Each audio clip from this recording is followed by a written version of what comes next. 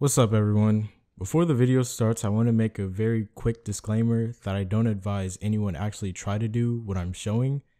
It's for educational reasons and for people who have already set in stone in their mind that this is something that they want to do. This has the possibility to be very harmful, and I do not want to be held liable for something you do just because a random dude on the internet shows you. Please do your research before trying anything like this.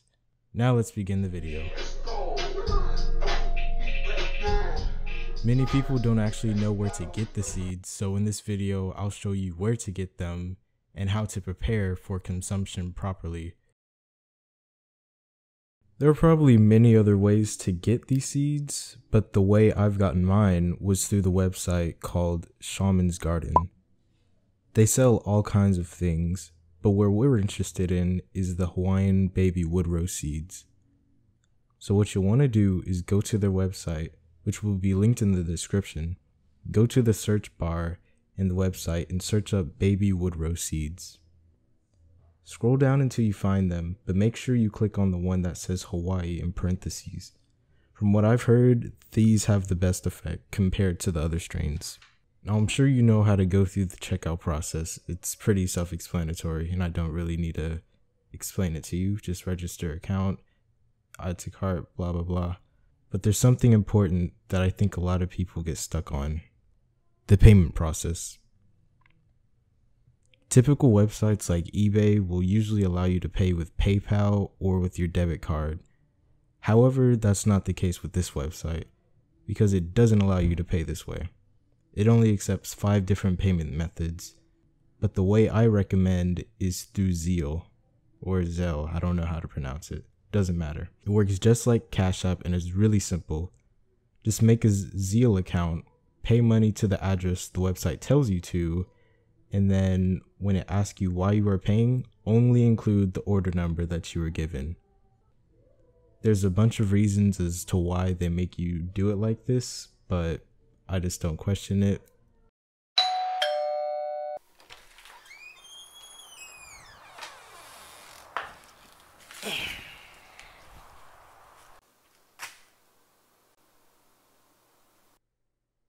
So now you've gotten a hold of these magical seeds, and now you have 3 options for taking them. The first one is easy. You just chew the seeds untreated. The second is to extract the LSA through a very high concentration of alcohol. And the third is through using cold water. Now the first option takes the least amount of time because it's simple. You just eat the seeds as it is. But I do not recommend doing this because from what I've heard, it gives you very terrible headache and stomach pain, and nobody really wants that. The second option is the alcohol method, which sounds like it would work the best. However, not everybody has access to alcohol with levels above 90% concentration, and it seems more complicated than the third option, which is very simple.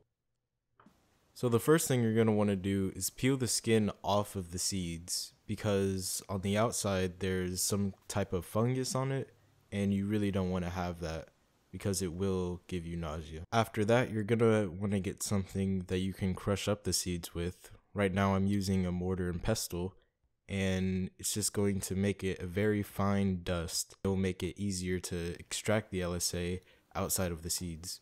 Now what you're gonna want to do is get your bottled water or previously boiled water and pour it into a small container. Now once you've got that done, the next thing you're going to want to do is pour all the dust into the water from the woodrose seeds. It was kind of hard for me to get all of the dust out, but just try and get as much as you can. So it should look a little bit something like this once you've scooped all of it into the water, and it will turn a type of yellowish color, kind of like pee. The next thing you're going to want to do is stir it up a little bit. Now you're going to want to get some aluminum foil so that you can cover the container so that no light can get in. Now that all these simple steps are done, the last thing you're going to want to do is put it into the fridge for 4 to 24 hours. The longer you have it wait in the fridge, the better extraction it's going to be.